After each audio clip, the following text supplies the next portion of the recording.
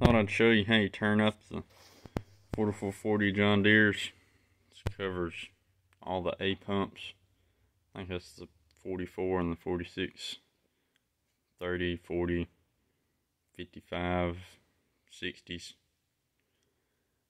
And if you just want your low end torque, you loosen this cap off right here on the top, take it off, loosen the jam nut, tighten the screw, couple 3 rounds, tighten it down all the way, whatever you want. That's just your smoke control, and that'll pick up your low end response before the boost comes in.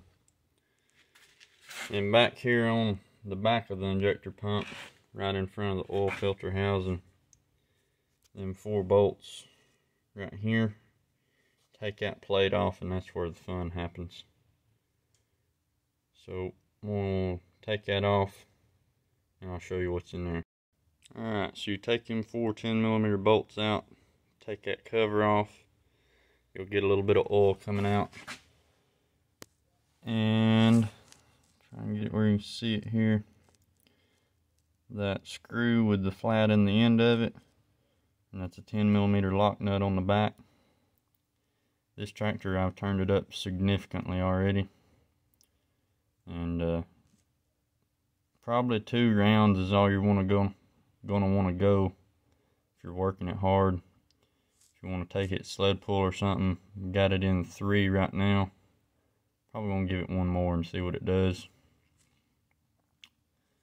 And one other thing that helped this tractor a whole lot is loosen up your 4 mounting bolts on the injector pump, and swing the pump toward the outside of the engine a little bit and advance your timing.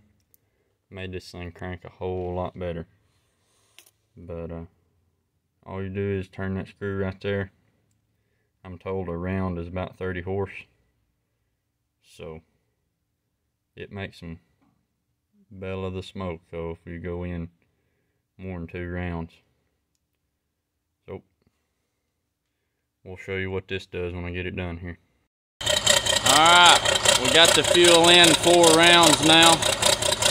Talking to us through the 7-inch stack. This is my winter restoration project. We're going to roll hay with this thing. And yes, I am going to back the fuel down before we start working it hard. Just kind of want to play with it a little bit, see what it's got in it. So we're getting it pretty close to fixed up, good enough for me. And it's definitely smoky.